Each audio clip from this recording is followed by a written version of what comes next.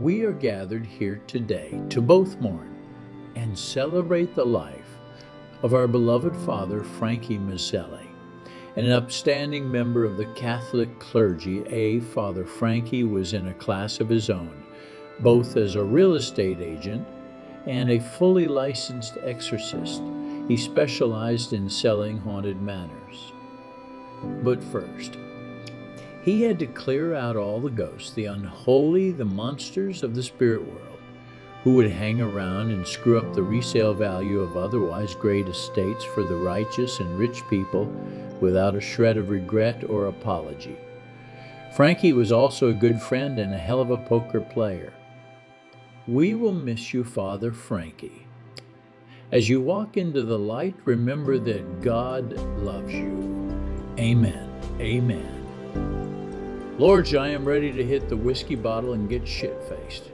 Who's with me?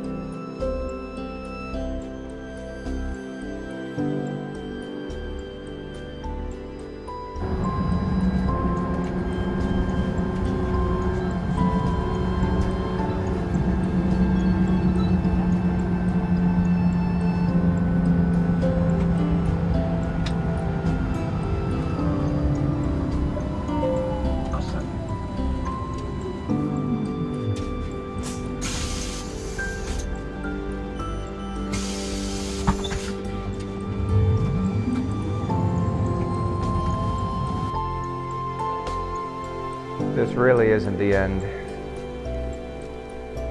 It's actually just the beginning. I think it was the Mad Hatter who once said, "Dreams are not reality." But who's to say which is which? I remember the day I died just like it was yesterday. As a matter of fact, it actually was just yesterday.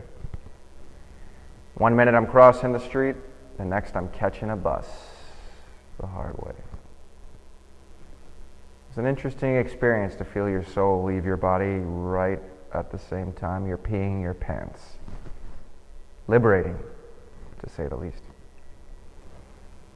The paramedics tried to start my heart, but they called it, and I was a goner. Toast. Kaput. Gone with the wind. Felt ironic. Here I was, an ordained priest, and I couldn't even give myself the last rites before I died. There was a man in the crowd, a rabbi, who offered to give me a last ritual circumcision, but fortunately needed my written consent. The fat lady sang, over and out. Felt ironic. Here I was, an ordained priest, and I couldn't even give myself the last rites before I died. There was a man in the crowd, a rabbi, who offered to give me a last ritual circumcision, but fortunately needed my written consent. There I was, floating in space, motionless. No pain, no sense of time. Just a slight ringing in my ears as they loaded me up onto a gurney, onto the waiting ambulance. I was dead on an autopsy slab when I woke up suddenly in a cold sweat and realized that I had wet the bed. If I had to offer anyone listening to this free advice, it'd be this.